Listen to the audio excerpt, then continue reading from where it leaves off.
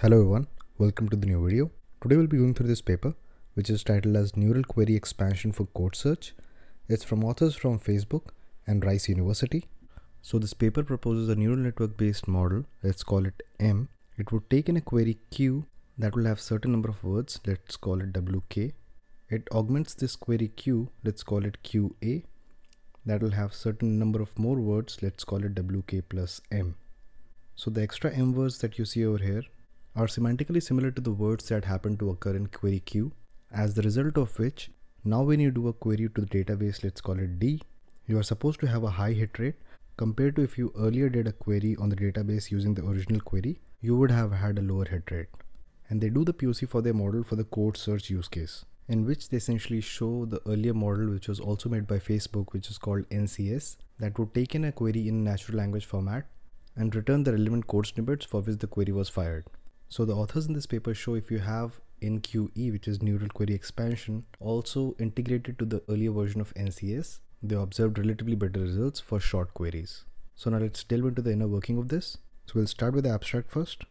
One recent tool called NCS takes in a natural language query and outputs relevant code snippets, often being able to correctly answer the Stack Overflow questions. But the question is, what happens if the queries are shorter or they have a vague intent in them, which means it's kind of not clear to what the users want, which is a prominent use case in software engineering, because as developers at the end of the day you just know what functionality you would want to implement and might not know the exact method names or maybe the related method names related to that implementation.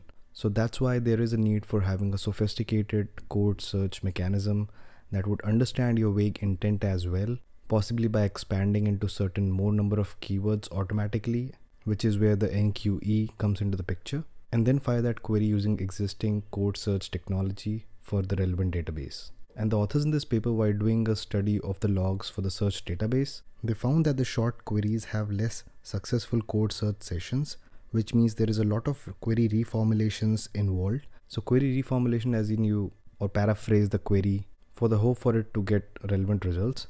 So that's what they found. If the queries are a little shorter, there's a lot of query reformulation that happens and people spend a lot of time while browsing the results because you don't find the results in the top K initial suggestions. So because of this observation, they found that NCS alone with short queries might not be productive enough.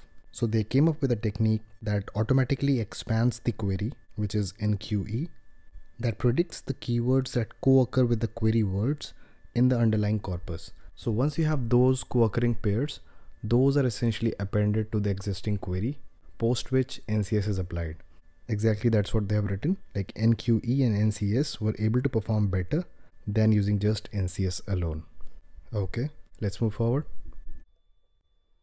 So they found these two interesting results while doing an analysis of the code search database. So they found as you increase the length of the query, which means the number of words increase, average number of sessions per event decrease. So here an event can be seen as a query reformulation or kind of time spent for doing the scrolling for getting the relevant result. So all of that decreased as the query length increased, which clearly indicates towards the bias of the underlying search engine that favored or understood the query when it was pretty long. So the second result that they found was there's a positive correlation to as the query length increases, they found less number of sessions with just one event. So as I already said, an event could be like hovering a text, copying a text, the time spent, or maybe query reformulation. So all of that thing happens pretty less if you have longer queries. So yeah, these were the two results that they found. And then they went ahead and also evaluated on Stack Overflow dataset. So if you would use just the NCS method, on the other hand, if you combine NCS and NQE, for top 1 and top 10 results, there's a significant increase in the results that you can see, like from 10 to 15 and from roughly 18 to 25. So there has been an increase in the hit rate if you use the query expansion method. So now let's see to the algorithm to how NQE exactly works. So let D be the corpus of programs where each of the document or the program is labeled as small d, and VM be the vocabulary of all the method names that you have in the corpus. So let's take an example to understand this. Let D be equal to 100, which means you have a database of 100 programs. So each of the program will be labeled as DI, like D1 being the first program, D2 being the second program in that 100 series. You extract all the method names from these 100 programs, let's call it as VM. So the size of this would be, let's say 200, considering each program would have 2 methods. Then for every method, you basically do a splitting at camel casing, at snake casing, because that's a usual convention to how things are written. And you do the union of all the keywords that you get post splitting. You call that VK. So that is what they have written. So till now we have 3 notations. We have VK, we have VM, we have small d, and we have capital D. Okay. So now we have a query that is labeled as X, which has n number of words, x1 to xn, and each of the unit belongs to VK. So if you remember, VK was nothing but the union of all the split words that you did from all the method names. So for this query on the database, you'll get a ranked list of all the documents that you have. So let's consider for the query X, dx is the expected document that you want, which is again one of the documents from the whole set of D. So ideally what you would want, that the rank of this document in this list of R is as minimum as possible, where the lower index denotes how important a certain document is for a given query. So that's why they have written, you want a numerically lower rank of dx, which means the search results should be as close as possible to 0, because that will be something that user will see in the initial results. Okay. So let's say now we have a query expansion model Q that returns another set of keywords xexp. So the final aim or the goal of the query expansion model is to attempt to kind of ensure if this thing holds true. So if you see what this talks about is like the rank of the expected document for the query that is expanded should have a lower rank compared to the rank for the expected document if you don't use the query expansion model. So if this thing holds true, it simply says a query expansion model is working. So yeah, moving forward. So the NQE model is basically an encoder-decoder model. For a given query X as the input, it tries to produce a sequence of methods. And once you have the sequence of methods produced, you do a split function of that camel case and snake case to get your extra keywords that you add to X to get the final output of xexp. So as we proceed forward, we'll see to how they create this X and Y. But for now, let's consider X and Y exist. Then for any given query X, you'd pass it to the embedding model, which is again trainable.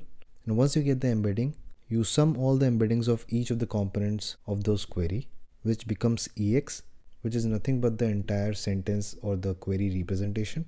Once you have that, that goes as an initial state to the RNN model, and you start decoding one step at a time. So this is typical to how a translation model is trained. You have input query X, which passes through the decoder, and you get a thought representation, which goes to the decoder at every time step, and you produce method name at every time t, on which you further apply the splitting function to get a set of keywords, which you combine with the original query X, and you get your expanded query. Okay, and your decoder step is repeatedly applied till the end of the sequence is sampled. And for the decoding strategy, they I guess play around with beam search. So yeah, they play around with beam search to get the top k most likely sequence that have the maximum likelihood. And apart from this, they also apply the attention mechanism to capture the important segments from the input query while producing the output at every time step t at the decoder end. So yeah, this is exactly same as how machine translation and all of these sequence models are trained. The only thing to look out for here is to how do you generate X and Y pairs for the dataset D that you have. So now let's see to that section.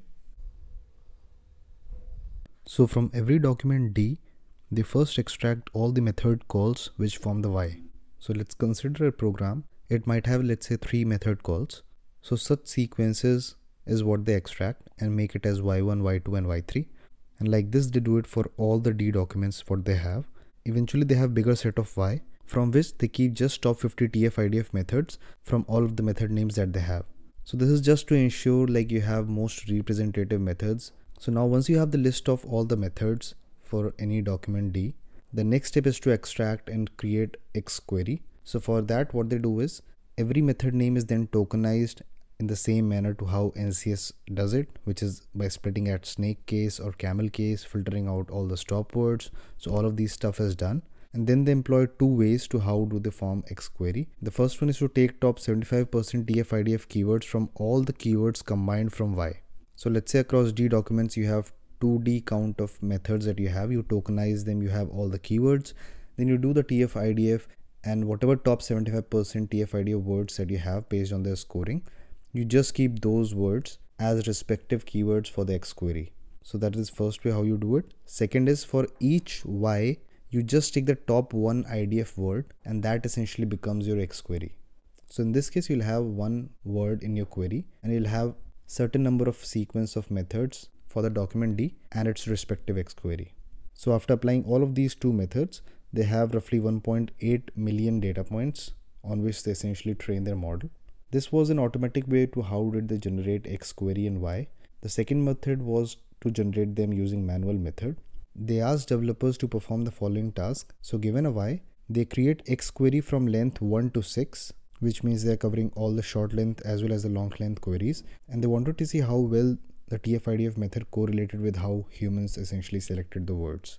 This is how they created their X and Y paired, and then they trained their encoder decoder model, which we already discussed. Okay, moving forward. So now then they have results and experiments.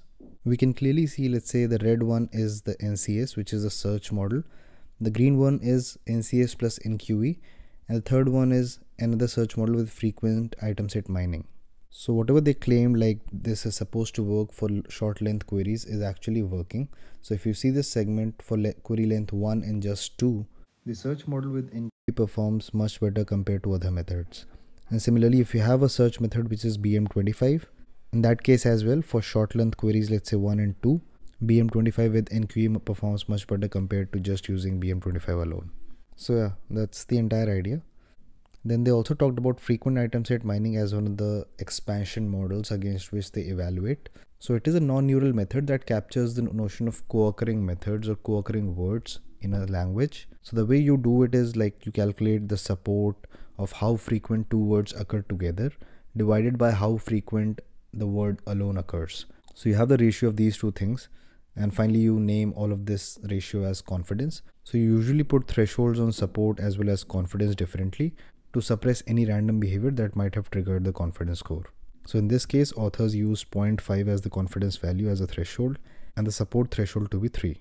So yeah, that's pretty much for this paper. So if you like such content, make sure to hit that like button and subscribe to the channel.